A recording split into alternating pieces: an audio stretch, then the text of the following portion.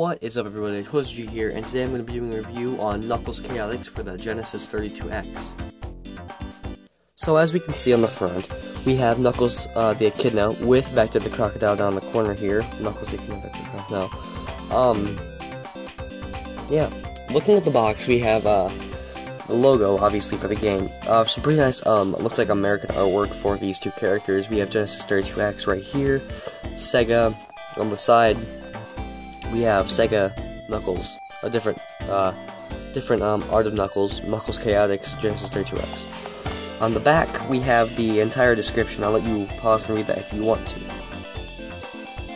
On the side, we have Knuckles Chaotix, 32X again.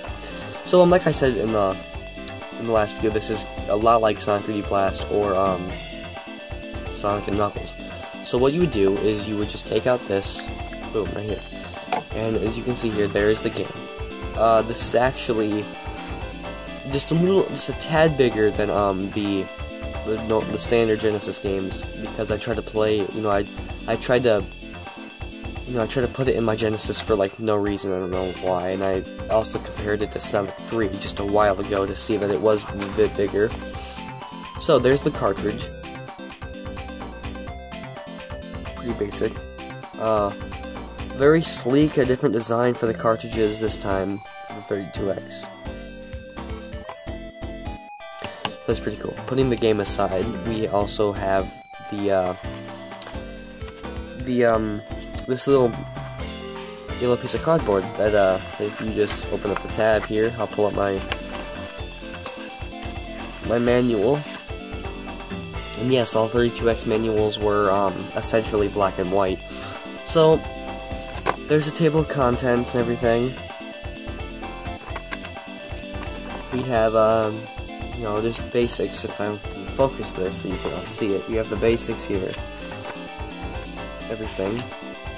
You can also read about the Chaotix. Let you pause that and read if you want to. And also we have the rest of the Chaotix crew. So yeah, pretty basic manual. My opinion, this game is really, really fun. Oh yeah, look at that. It also shows you all the power-ups and boxes and stuff. So as I put this stuff away, I'm going to be talking to you about what I think personally about the game itself. Actually, I have a better idea. We can just take this.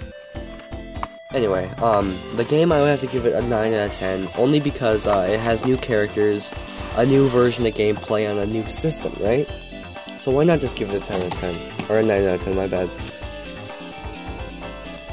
Yeah, there's the whole setup. So new characters, a new system of playing, a new system of consoles and stuff like that.